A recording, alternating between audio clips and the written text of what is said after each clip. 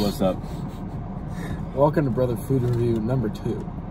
And in today's episode, because the 10 of you who enjoyed the last one were so kind enough to give us responses, the one of you who liked it, thank you very much.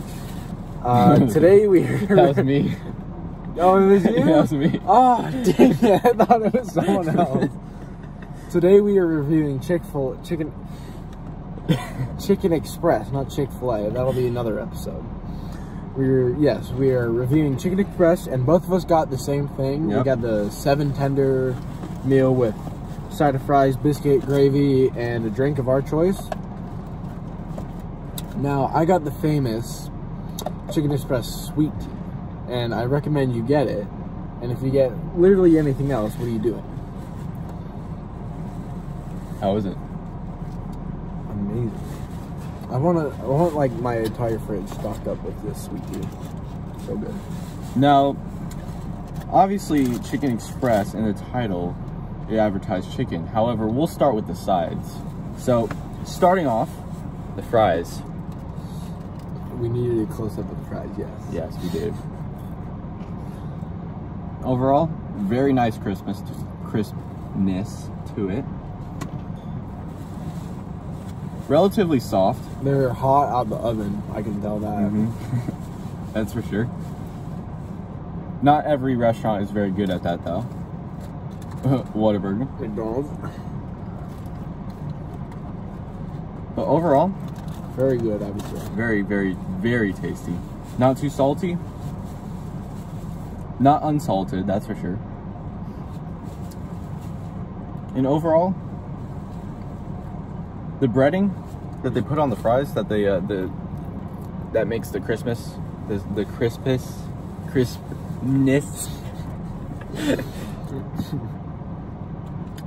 tastes almost like chicken. It's kind of weird to explain, but it does. Now, very good review, Robert, I guess. Hey, that'll get me demonetized. Now, I'm going to be reviewing the biscuits that they come with. Now, I see on the top there is butter on it, and I do like that. I do like my biscuits not to be dry. I think they want a close-up. There you go. There's the biscuit. Now, for you fans out there, loyal fans of the subscriber base that I have, all 20 of you, here's a little tip. Whenever I get biscuits, and either like some chicken of some sort, I like to split a piece if it's too big, slap that baby inside the biscuit, and then dunk the whole thing in gravy. Nick, you weird as hell. Or you maybe just pour the gravy onto the chicken and then slap the top biscuit on it. That's what I usually do. But because I'm not reviewing combinations of food and reviewing the original food, we're gonna just try it. We're just going to try one at a time for me. Buttery. Extremely buttery. It doesn't get caught up in your mouth like when it's dry and it's just nasty, you know? Very nice consistency. Very soft, not hard. Oh, love it. Now, what I like to do, personally, with my biscuits, is I like to just dunk them in the gravy. Personally, it's really nice. Where's that swirl again? Now it's time for the main course. The thing you all clicked on this video for. Oh, it's a bad piece. Tenders. They want a close-up. Chicken Express, delicious. Okay, that's enough. Delicious tenders. Original, not spicy. All right, are you ready? Yep. All right. Cheers.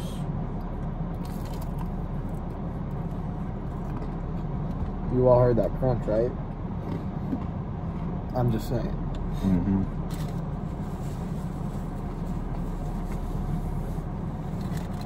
Tell me your thoughts first. personally, the crunch is really nice. It's not overwhelming. It's not like you have to like bite extremely hard just to get to the meat itself. You don't have to. You can just like literally just bite very lightly. You don't have to chew very hard. The taste of the breading isn't bad. I feel like it could definitely improve though. It could use like a little flavor, maybe a little salt even. I agree. Now, what I like to do with the chicken is just dunk it in the gravy. And then eat it. Can't knock it till you try it, right? That's right.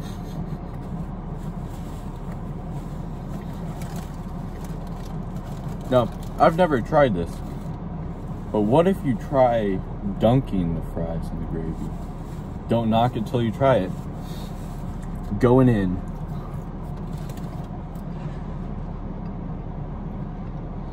Personally, 8 out of 10. Really, is that good? That's okay. Alright. No, they threw ketchup in the box, but I don't feel like it would be that wouldn't be good for the truth of what we're eating. So we're just gonna leave that out. Because everybody knows what ketchup tastes like. It's all the same thing anyway.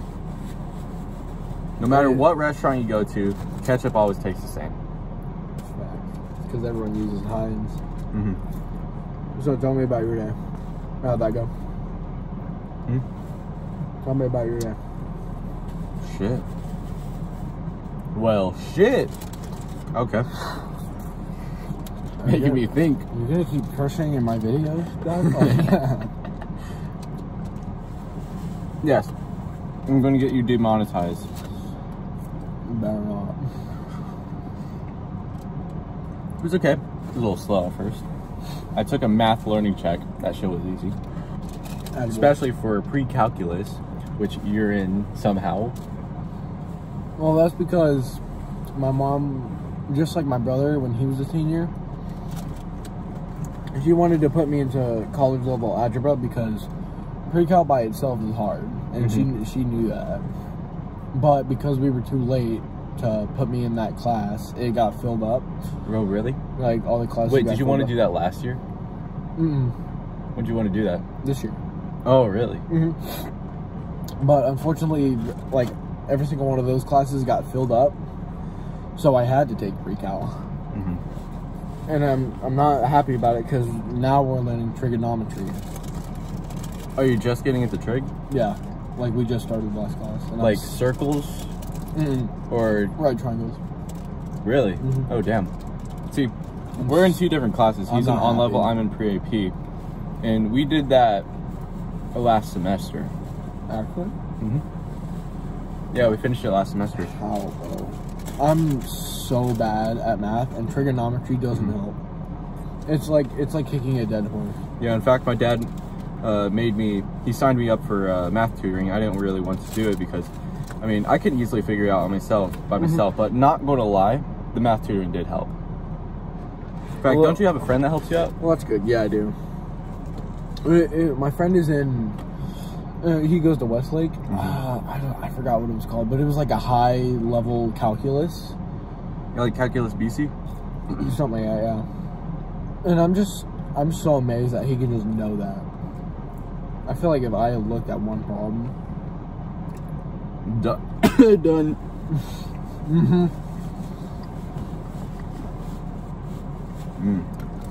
But you didn't tell me about your day. Go ahead. Anyway, math learning check, easy.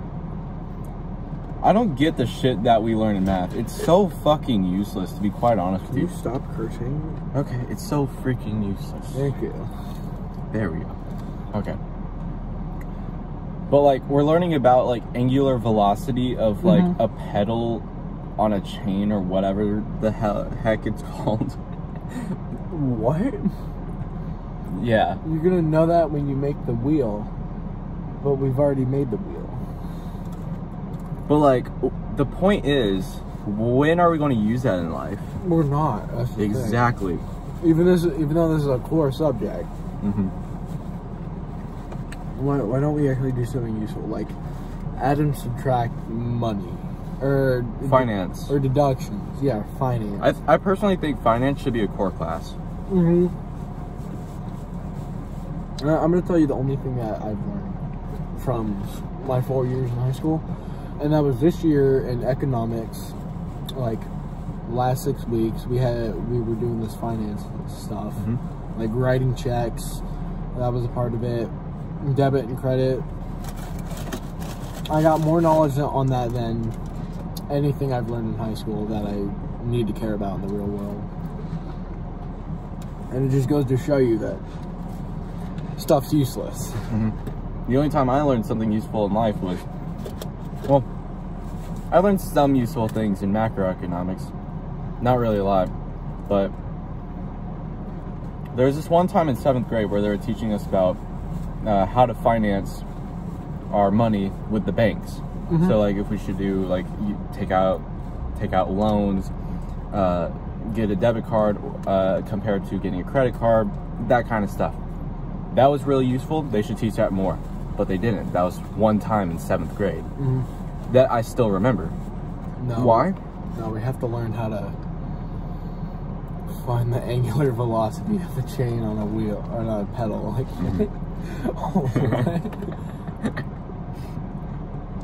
let's be honest. Do you even remember what you learned last semester? I don't even know what I don't even remember what I learned last class.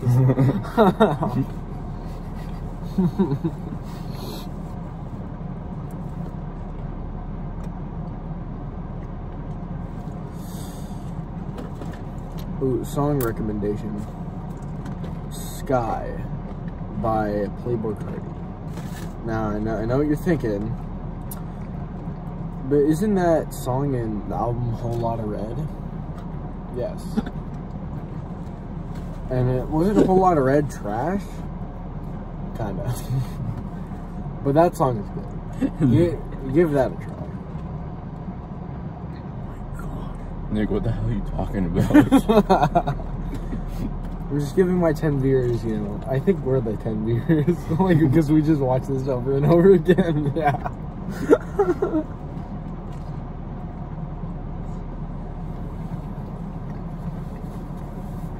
One day. One day. One day we'll have 11 views. Nah, for real though. One day we'll be big. One day. Hopefully. That's why I want to post. Okay, so my channel is not just going to be food reviews. No. We're actually thinking of like short films, like little skits, stuff like that to post on my channel, because like that's something I really like. I don't know about you, Robert, but no, that's something I want to do. The only problem for me is that it's just a lot of life shit, you know.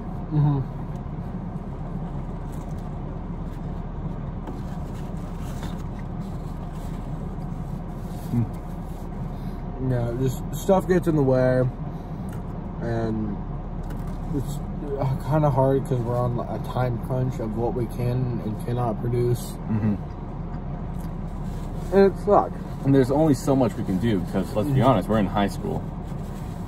It's high school. We're in high school. I don't have a job. You have a job. I do. But we're not going to spend $1,000 on a little production. my Target job isn't going to pay for a lot. Facts. I feel like if we had 3 jobs, we could pull off something, but that's 3 jobs for a high schooler. Damn near impossible.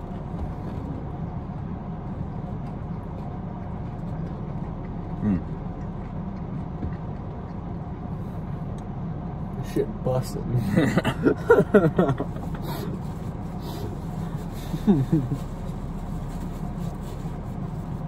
This is so good. I forgot how good Chicken Express was.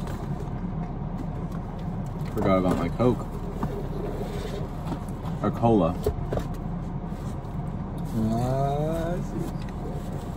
Good save. Good save. Sorry, my thing's getting in the way. Yeah, just slightly. Jesus. There we go. I gotta know who you have to do. Anyway, short film ideas. We've had a few ideas. Nick was he was driving to Chicken Express and he was just listing out ideas. From what I've gathered, you're more of a horror film, right? Type of guy. Now, I like horror because of how much creative creativeness you can do behind it. And like with any other genre of film, you can do obviously creative, but I don't know, there's just something interesting about horror because I watch these movies and it's like, oh, I predicted this, predicted that, and obviously that's fine, but like, I don't know, it just seems all cliche in the end. I was about to say the same thing. It's like, oh, they get away from it. Oh no, the monster. Okay, what are we gonna do now? Like, I feel like there's not enough unknowns in the horror genre. It's always solved. And I feel like because I want to be a director when I'm of the age to not be in high school anymore, obviously. I feel like which is actually soon. Holy shit. I know, that's scary to think about. Bro, I graduate in 4 months. That's scary. Holy shit. That's scary. Yeah, for me, I have another year. Well, you have another year of band. Oh, fuck. I don't want to do that shit. Mine ended last year. Or 2020, yeah? Let's go. Go, baby. Fuck you. Go. I have to go through another year dealing with the band directors. Oh, yeah. Oh, no. You're gonna be in more shit. They were yelling at me today. Uh-oh. They were yelling at you? Why? Yeah. Because I don't have it. Because I picked a solo. Because we're required to play solos. And she said it was too easy. yeah. Van Doren was a... What? Yeah. What is your solo? You can do whatever. I know, but apparently I can't because I'm in symphonic. For those of you who don't know, it's the second band out of 4 bands. First one is the top band, fourth band is the lowest band. Used to be the lowest band. For 3 years, yeah. That's because I was not good at my instrument, but I can assure you this year I stepped up to the plate a little more. And you made third band. The best band, by the way. It is no cap. Because symphonic band and the top band, wind ensemble, they have so much responsibility, it just literally takes up half your life. And it's kind of a lot of work and to keep up with. I'm trying to get moved down. Fourth band, I don't, it just feels like the freshman class of your band. You know what I mean? Because like obviously you go from 8th grade to like maybe being in honor band or symphonic band, and you think you're a big dog, but then you get into high school and then you get put in the last band, and it's like, okay, I guess this is where I start off. Or maybe you're just a godlike figure and you get moved up to first band from 8th grade to then a freshman, and then now you're in the top band. Which, I mean, good for you. It gets to a lot of people's heads, though, because they think they're so hot. I mean, good for you, but it's like... Like, we don't really care. Us in particular, we don't care. You might care, and others might care, but we don't.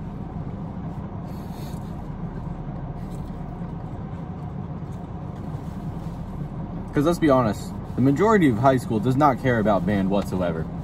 They do not care that we won, or that we win competitions. They do not care if we lose competitions.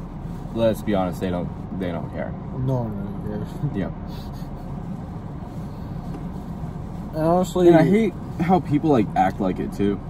Like act like everybody cares about band. No one really does.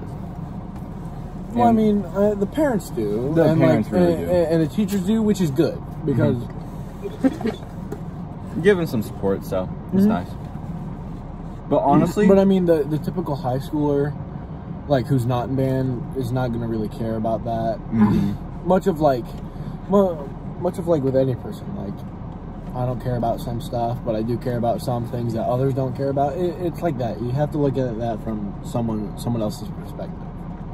At least here, because we have a very strong football culture. Oh yeah, football is really strong here. Top 6A school? Are you kidding me? I almost played football. You don't need to have anything else, but if you have football... Football's tough. Played it for 8 years. I really wish I played football. Because like going to my brother's game and like looking back at like their junior pee-wee stuff, and then in the middle school stuff, that just looks fun. Like high school obviously is where it gets more serious. Oh yeah. But like middle school, junior pee-wee, you're just having fun. You're just being kids, trying new things, and like that, I should have done it. Except the coaches take it too seriously. Well, you're not going to treat it like it's soccer. That's true.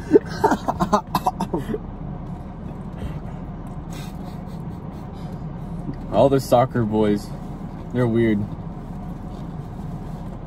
We can't really say anything because we're in band. So how's the tier list go? I'm thinking. From what, best? I'm thinking from worst at the bottom of the tier list. Band, then soccer, lacrosse. No, I'd say soccer and then band. Depends who you ask. Actually. Well, let's split band into two parts: marching band and concert band. Okay. I'd say soccer, concert band, tennis, marching band, lacrosse. Oh yeah. What other sports are there? Swimming. Volleyball, basketball. Oh, you forgot about golf. Oh yeah, that's right. We have golf. Because some of the people on the golf team take it really seriously. Like they want to be in the PGA. That's how serious they are.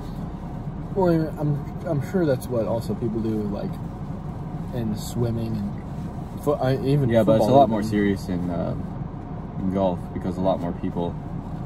Well, our golf team is relatively small. And baseball. Forgot about that. Oh, same thing with baseball. Damn, we have a lot of sports actually. Thinking about it. Isn't there a rugby team? There used to be. Is there not anymore? I don't know. No, I don't know. Oh, you know what I think it could have been? I think it was a club actually. I don't think it was an actual sport. No, it was a club because there's no coach for it.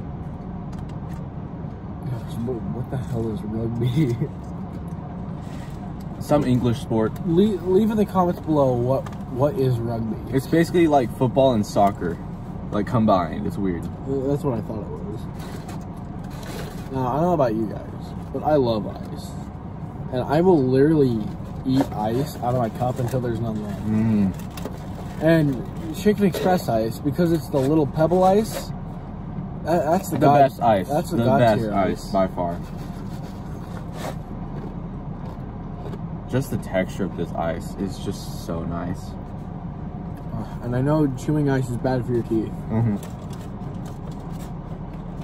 But what are you gonna do? There's so much strips in this, bro. Like 7 is actually a lot. I know. I feel like they put more than 7. I do too. It might just be the breading. True. I'm not so sure if I can even finish this. They put a lot in here. I might go like gluten. What? I might be gluten free. Like oh, when you work out and stuff? Like starting soon, because I might have the same thing as my dad, where like when I eat bread and like wheat and stuff, I just feel so fat and just like I have a big belly. It's just not a good feeling. Oh, you feel bloated? Yeah. It's very bloated. Oh yeah, speaking of which, we're gonna be working out too soon together. Because now my idea of looking good is, well, okay, let me rephrase this. My idea of like working out and becoming the body type that I want to be, it's not jacked like I'm Arnold Schwarzenegger. Like, no, personally I think that's too much. That's just too much, and that's also a ton of weight.